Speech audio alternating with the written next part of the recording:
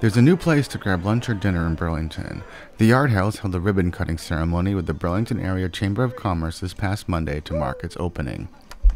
The Yard House, in the former Chili's spot at 108 Middlesex Turnpike, has a new, large building and is ready to welcome new customers to its location in this bustling part of town.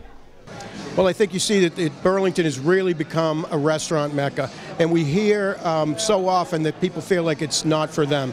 The Yard House represents that middle-level restaurant that's open for families as well. It's not all about the beer. The food is absolutely phenomenal, and this is hitting a spot in the marketplace that Burlington's been asking for. One of the boasts of the restaurant is its extensive list of cold beers on draft. You'll see 130 draft beers behind me. Our keg room up above, illuminated in blue lights.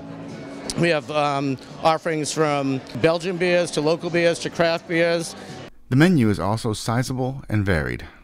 In addition to our beers, we have our what we call our no veto menu. So it's 100+ menu items made from scratch. A little bit of something for everybody. I always challenge our guests that if they can't find something on our menu that they like, I'll buy them lunch, and 7 years later I have yet to do that. So there's definitely something for everybody in there.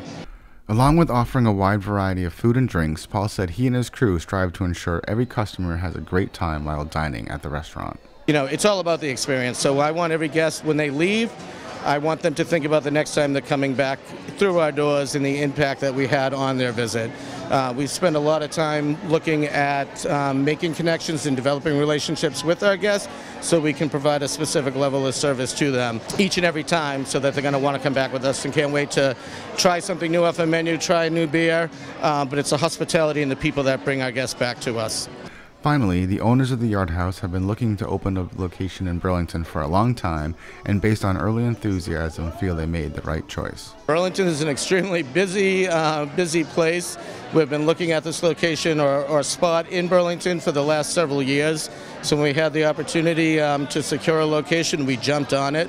And I think from what we've seen thus far, it's going to be a good spot for us.